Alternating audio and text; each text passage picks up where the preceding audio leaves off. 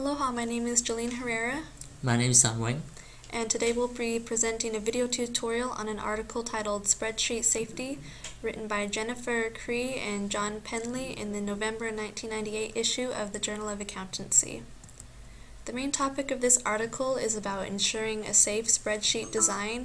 They recommend having a worksheet titled Identification, which includes the name, author, creation date, and an outline for your spreadsheet, and also having a couple of model worksheets, one dedicated for inputting your data, and then another worksheet for the calculation and results.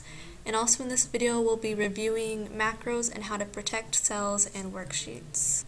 So here we have the identification worksheet listing the spreadsheet name, the authors, the creation date, file name, and a brief outline of what the spreadsheet will be covering. So this company showed the monthly sales report. The company actually they have a different kind of products, the instruments, and then here they will show the price column and the quantity column. So right now you can see the price column is empty, so we're gonna use a macro function to create a very quick function to show the price, so that we can do the rest of the step. So first we get the developer, and then we can start the record the macro.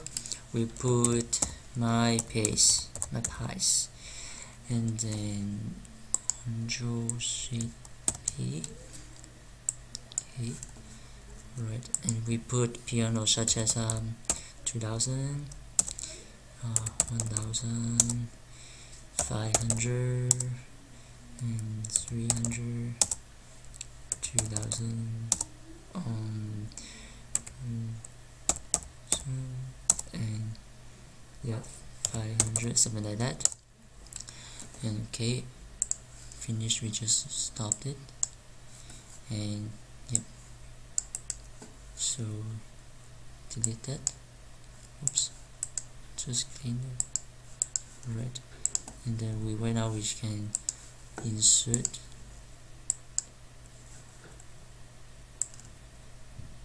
say okay, my price it. It's okay, and insert price. And then yeah, just click that, install that. Okay, so now we have both our prices and our quantities inserted, but the only thing we want the users to be inputting are the quantities, because the prices are a fixed amount related to the macro. So I have this highlighted in gray here because that's the only area that the users can change the values. So to allow that, we go to Allow Users to Edit Ranges. A new range, we'll name it Quantity. Refers to cells right there. Okay. And then apply that. And now we're going to protect the sheet with the password ABC. And by doing that, the only information the user will be able to change is the quantity. See, it says that it's protected and read only, but in the quantity, you can change it to whatever you like. So right now we use the next one to have a reference. So like the price, we turn back to that one and hit that. Then just go drag and down. The same method for the quality. So